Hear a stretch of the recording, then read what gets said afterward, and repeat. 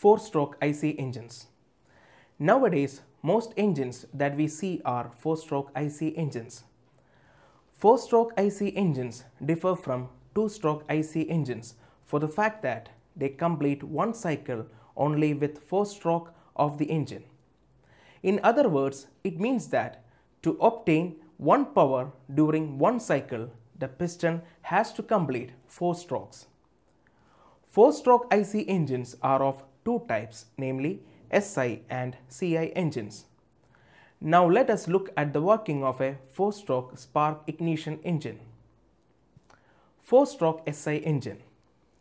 A 4-stroke spark ignition engine consists of a piston which reciprocates inside the cylinder, connecting rod, crankshaft, crank, inlet valve, exhaust valve and spark plug. A 4-stroke spark ignition engine works on the Otto cycle. There are 4 strokes to complete one power cycle. They are the suction stroke, compression stroke, expansion stroke and the exhaust stroke. Now let us see each of these strokes in detail. A pressure volume diagram of the Otto cycle which is shown will help us to identify each stroke separately. One cycle is completed in 4 strokes of the piston and 2 rotations of the crank. Let us start with the suction stroke. During the suction stroke, the inlet valve opens and air-fuel mixture is sucked into the engine cylinder. This can be identified by the process represented by the dotted lines. The piston moves from the top dead center to the bottom dead center and the volume increases as shown in the PV diagram. Now the system is in state 1. During the next stroke, that is the compression stroke represented by the process 1 to 2 in PV diagram, the piston moves from the bottom dead center to the top dead center, which results in the compression of the air-fuel mixture. In the PV diagram, we can see that during this period, the pressure increases abruptly and the volume decreases simultaneously. The process 2 to 3 represents the constant volume heat addition. This is achieved with the help of a spark plug which introduces a spark into the cylinder at the end of the compression stroke. In the expansion stroke or the power stroke, the characterized by the process 3 to 4 in PV diagram, the products of the combustion retained in the cylinder expands due to its high pressure. This in turn pushes the piston downwards. This is the reason why this stroke is known as the power stroke. The volume of the gases increases and the pressure decreases.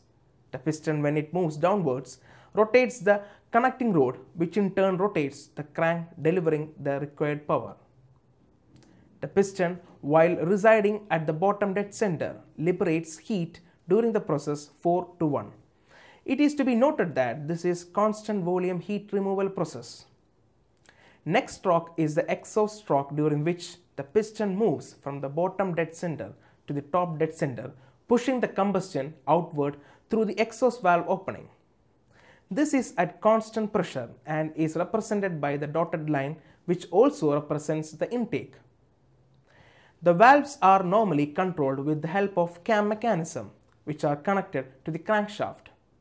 The work done in a cycle is given by the area of the PV diagram.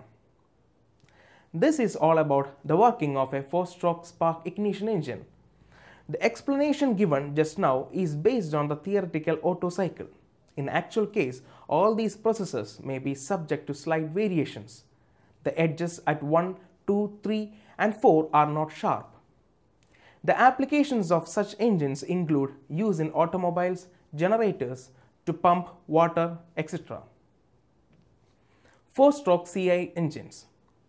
Now let us look at the functioning of a 4-stroke CI engine. A 4-stroke CI engine has a similar mode of operation as that of a 4-stroke SI engine, except for one fact that the spark plugs are not used for the combustion of fuel. 4-stroke CI engines operates on the basis of the diesel cycle whose PV diagram is shown. During the suction stroke, the inlet valves opens and only air is sucked into the cylinder. This is represented by a dotted line. This is also a major difference compared to SI engine. During the combustion stroke, represented by the process 1 to 2, the sucked air is compressed to such an extent that the pressure inside the cylinder increases dramatically. During the process 2 to 3, heat is added at nearly constant pressure, that is, fuel is injected in required amount into the cylinder.